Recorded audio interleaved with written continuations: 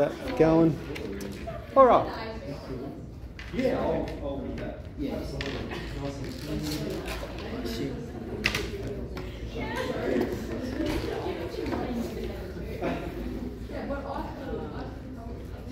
All right, guys. So welcome to 2024, Year 12 Maths Methods. So today we'll have the first part of the lesson will be a bit of an introduction to the course. So I've sent you guys this email up here and I'm going to scroll through it and just talk about a few formalities and then we're just going to get straight into it. Chapter 1 is sort of background concepts, covering a bit of what you did in the holiday homework and adding a few more in as well. So holiday homework, good, happy with what I've collected there. I'll come have a chat, see how you guys went with it, and if there's any questions you had in particular about it coming up. We've got our textbooks. Does everyone have their textbook with them? So bring that to every lesson. You will pretty well complete almost, there are a few exceptions, but almost every question in the textbook. It's a pretty good textbook. Apart from chapter 4, the order's a little bit wrong, but it's a pretty good book and we'll complete most of the questions. I'll talk about the work solutions to it in a moment, but if you don't have your textbook, you can access an electronic copy on the OneDrive, okay? So no excuses for not doing the homework or I forgot the textbook. You always got it, you can access it online. On YouTube, I'll film all the lessons and I'll put them up on YouTube. So if you're away, those will be uploaded to Sector. That's where you can see them and catch up on them. If we have a look at the course structure, so this is our plan for the year. We have 6 tests all up, worth a total of 50% of your grade. So each test is 8.3% recurring, 8.3 recurring percent of your grade. So we have the first 2 tests that we will do this semester, specifically on calculus. Okay, so we have the rules of calculus will be our first test, and then we have applications of calculus will be our second test. Following that, we do a little bit of statistics. That's what discrete random variables is. Integration, so rules of integration, and then applications of integration. That's backwards calculus. And then we have continuous random variables, which is another statistics unit. So we basically have 2 tests for calculus, 2 for backwards calculus, and 2 for statistics. The folio task. Okay, so you only have 1 folio task that you do for the whole year. That's worth 20% of your grade, and we start that towards the end of term 2. That's on integration techniques. And the exam is 30% of your grade. That's everything we cover will be assessed in the exam. Before we do start calculus, there's still a bit of chapter 1, background knowledge that we will cover. Make sure we're all up to date and all happy. We won't need to rush. You can see we do finish pretty early in term 3, and that leaves you with about 2 months, a month and a half of exam revision. It's heaps of time, but it's a good amount of time, you know, to set yourself up. So we don't want to rush, but we don't want to just dawdle either. We just got to make sure we're doing the work. So that's the course structure. Okay, so I've sent the OneDrive link to you guys. Hopefully you've been able to bookmark it. I'm not going to attach any files to Sector because then it's like, oh, which lesson's it attached to, which assessment task is it attached to. So I'll just open that link up and show you it. Where's my Google page? Here. So anyway, if you open that link, it should go to here somewhere. This is my spec folder. Can I go back 2024? No, that's not where I put my methods. Did I open it in another tab? 12 methods. Here it goes. Okay, so make sure you bookmark this. I've said I'm not going to attach anything to Sector because there's heaps of stuff I'm going to give you guys. So bookmark this, have it saved. If you need anything electronic, whether it be the textbook, tests, work solutions, whatever it is, you'll find it here. The notebooks that I've printed for you today, it's all uploaded here for you to access. You'll find lots of stuff there. So there's the holiday homework, miscellaneous extra resources to prompt us, notes. Whenever there's something, that's where I'll refer you to. So that's the OneDrive. Now the thing I need to say about the OneDrive, I said we've got the textbook, but we've also got worked solutions for the textbook. So I said you probably do every question in the textbook. You can use these, all right, you can use these, but I have sort of three rules or 3 caveats for using the work solutions to the textbook. The first is we won't really need to use them in class, like ask me, ask your peers, okay, so they don't come out in class unless I say so. The second thing is they are used as a guide. So if you have worked solutions to a question, I don't want it to be look at it, copy, paste, copy, paste. You're not just copying what's written there because you're not learning anything. The idea is that it's there to prompt you, it's a guide for you. All right, it's not something that you just copy because we don't learn anything that way. And then I would say the third thing is if you do look at them, you need to come back and attempt that question later without work solutions. I think that's where we really get the learning. So there's work solutions and you'll find the textbook there in that folder. Lots of stuff there. So if we, for instance, we go into the tests folder, we got lots of practice tests. So our first unit, our first test is differential calculus, and you'll see we got 7 tests there all the way back to 2017. 2017 is actually when SACE updated the course, so it transitioned from what was called Maths Studies, and it's now called Maths Methods. And they removed a few things, they added a few things in, and so we've got tests going back to 2017 and work solutions in there. So that when it comes to revision, you've got stacks of stuff to have a look at and make sure you're fully prepared. So that'll be a good guide there. All right, back to our email.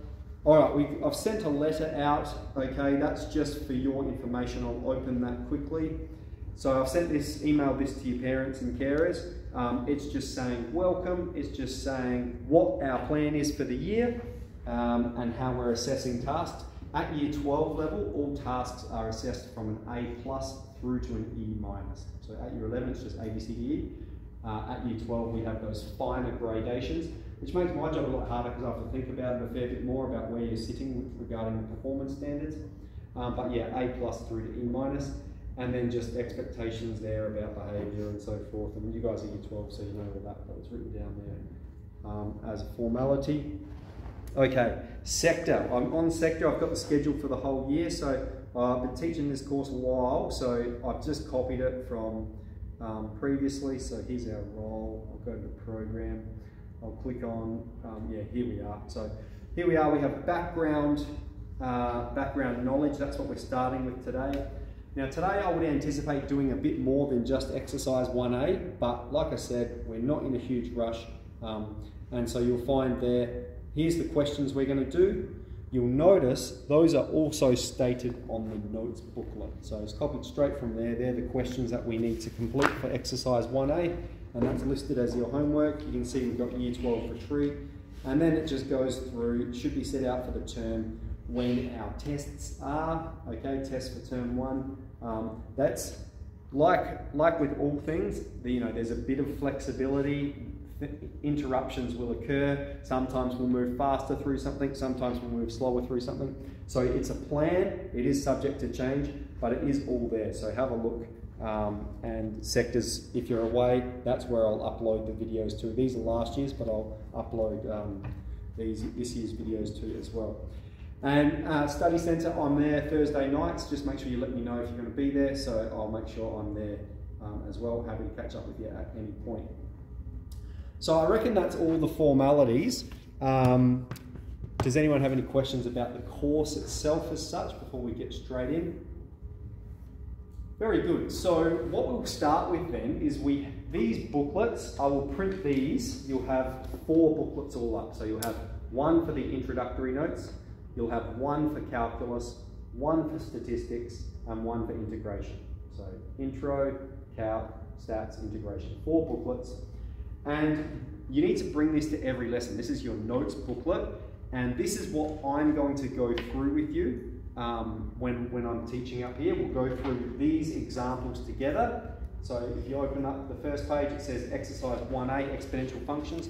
This is the example question we'll do together, and then you guys will answer the textbook questions of 1A, okay? So we'll fill this in together. We'll go through, we'll recap, we'll answer these questions, and then have a go at the exercise. So we're bringing this to every class. There's an electronic copy of it if you prefer, if you've got a tablet or something that you want to work from. That's on the OneDrive as well. But otherwise, this is going to be start of every lesson. Open this up. This is where we're going. Excellent. All right, any questions? Very good. Let's begin then with exercise 1A. We're talking about exponential functions. Now, in all of these booklets, it's everything that you need to know. And obviously, some things are more important than others. So where things are important, I will stress them and I will highlight them and I will really emphasize this is really important. And where not, it's just stuff that's part of the course. In the SACE subject outline, this is what's described to us. So this is what you can be examined on, all right? So when I say that, I'm really thinking about that end of year exam, thinking about making sure we've ticked all of the boxes. Nonetheless, leading up to a test, you'll be very clear about what's expected, what I can ask, and so forth in the test. So let's get straight into it. We've got these exponential functions. Exponential functions take the form a times b to the x takes c plus d. So we've got quite a few variables there, but we're familiar with a, b, c, and d affect the shape of it. But the basic exponential function might be something like 2 to the power of x. It's exponential because the variable, x is our variable, it's the power, right? That's the power, it's the exponent, so this is an exponential function, all right? 2 to the power of x.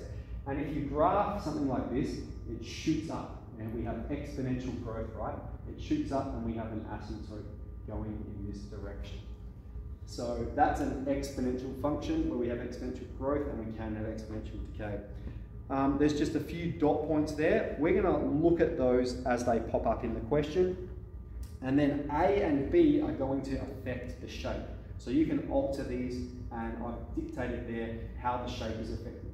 That stuff is not very important at all, okay? When it comes to graphing exponentials, you can just use your calculator. So you're not required to know how the shape changes and so forth, but it's written there for you.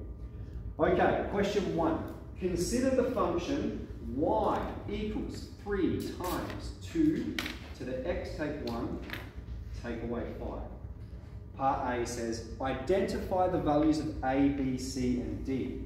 So I'm comparing them with right at the top, I've got exponential functions take the form A times B to the x take C plus D.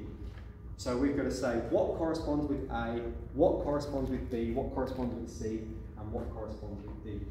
So hopefully we can see A and 3 match up, B and 2, C and 1, D and negative 5.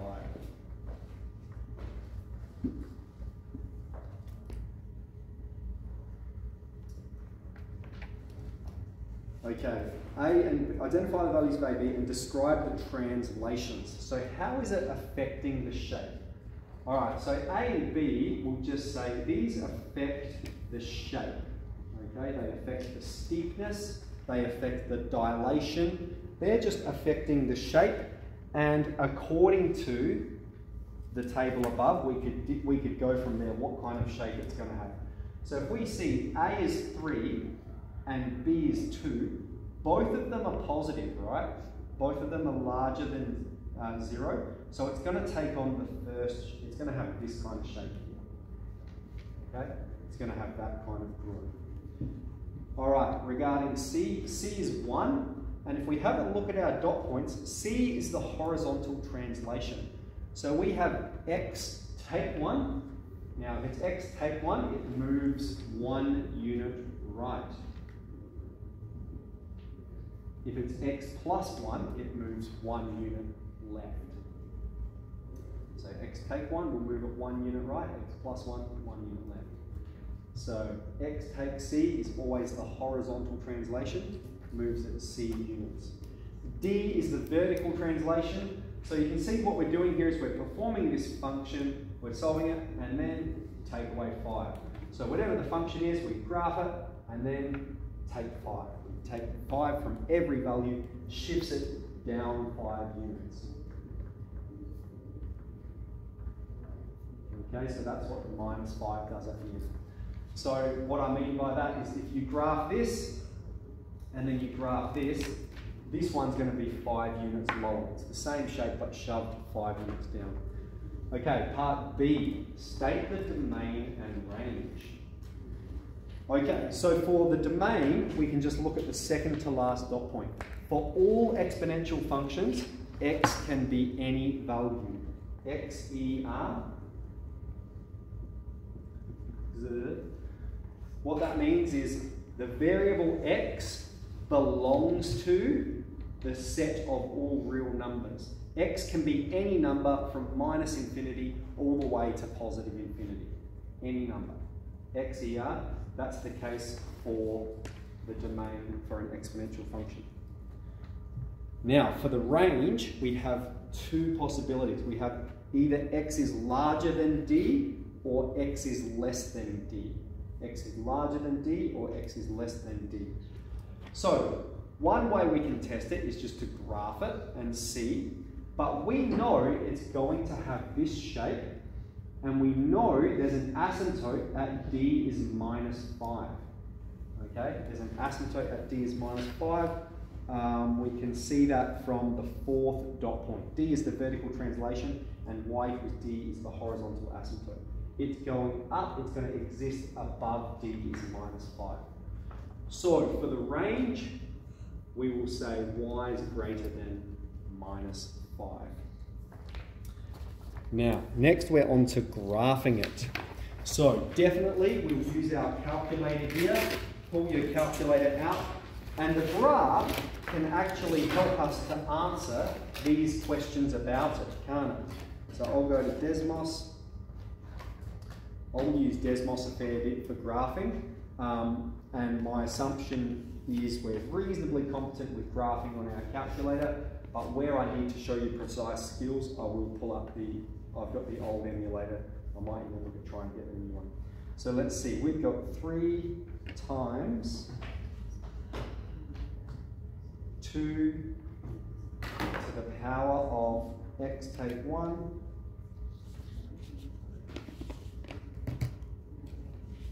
that's annoying. That's very annoying. Is that right? And then take 5. Okay, so there's what our graph looks like. So I'll draw a Cartesian plane here. Here's my x-axis, here's my y-axis, and we have an asymptote at y is minus 5, and it exists above that. I'm just going to do a rough sketch for now,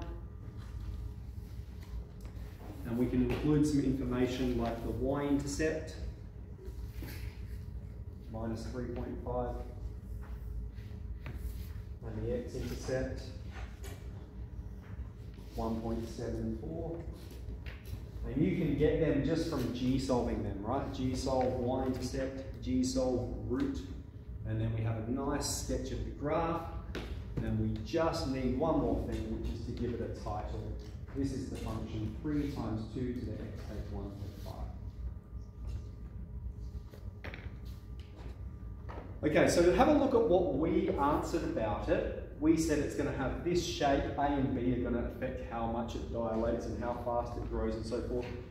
We said the 1 shifts it across and the minus 5 shifts it down. Okay, so you've got the base 2 functions going across 1, down 5. Here's what it looks like. That asymptote at minus 5, and we can see that. We can even answer the domain and range question. You can use your calculator to support you. You'll have your calculator in every test except the first one, where there will be no graphing. You won't need it. So that's it for that one. All right, what did our next part say? Graph it, done. Okay, determine the value of the function to 3 significant figures when x is 3. So we're saying when x is 3, what is the value of y? All right, so we've got 2 strategies to do this. If we've graphed it, okay, if you've graphed it on your calculator, you should just press trace and type in the number 3. Press F1 for trace and type in the number 3, and it's going to take you to that point on the graph. So when x is 3, that's going to be about here, I suppose. So it's going to be somewhere up here on the graph. We're going to have a positive y value. The other way you can do it is we want to know what's the value of this when x is 3. All I would do is put the number 3 right here where the x is. Okay? I want to know what is y when x is 3. And then I can just type that into my calculator. 3 times 2 to the, we'll have 2 take, it'll be 3 take 1, which is 2. 3 times 2 squared, that's 3 times 4, 12. Take 5, 7. Is that what we got? That's good. So when x is 3, determine the value of the function to 3 significant figures when x is 3.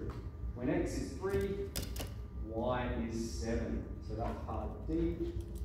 This is part C. A, B, C, D. Good. Find the x-intercept using technology. We've done that already for our graph, haven't we? G-solve the root. So the x-intercept, when I g-solved it, I got 1.737. Now that is 4 figures. I'm always going to write 4 and then round to 3. Okay, so 1, 2, 3, 4, that's 4 figures. If we want 3 figures, we're just going to round the last one, 1.74. That's what I stated on the graph. So that's our x-intercept. Lastly, find the value of x. Raj, interrupt me. I'm going to ask if we also have to write 4 figures and then 3. No, I'll accept. Basically, you won't get marks wrong if you write more, but it's a good habit to get into, especially when it comes to things like statistics, where we're talking specifically about probabilities. So, you can go straight to there. Absolutely. Yeah. Good question. All right. Okay, we have to find the x value when y is 2.3. So this time, what we've got is we want to know the x value here when the y value is 2.3. We're saying, what's the x value that makes that true?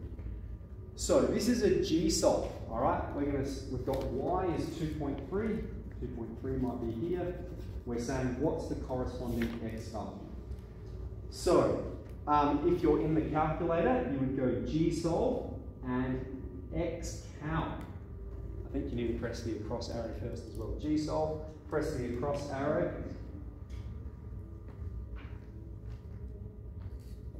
And go x calc. X calc is calculate an x value. I want to know an x value when the y value is 2.3. That's the best way to do it. An alternative strategy, one that we'll come back to a fair bit as well, is to go into equation, all right, menu, equation, solver, and you can type this proposition in and solve for x, and it's going to tell you the value. All right, for me, or even again, a third strategy, I can graph the line y equals 2.3 and just say, where does it intersect? It intersects when x is 2.28. All right, so the x value, when y is 2.3, the x value, so for f, x is 2.283, 4 figures, and we round to 2.28. Okay, really good. So that's exponential functions. So hopefully reasonably okay with it. Start just by using our calculator to graph, to answer the questions and so forth. But we're exercise 1A of the textbook, question 1 through to 6. I'm going to come round, see how you guys all felt about that. But we'll just start off nice and okay.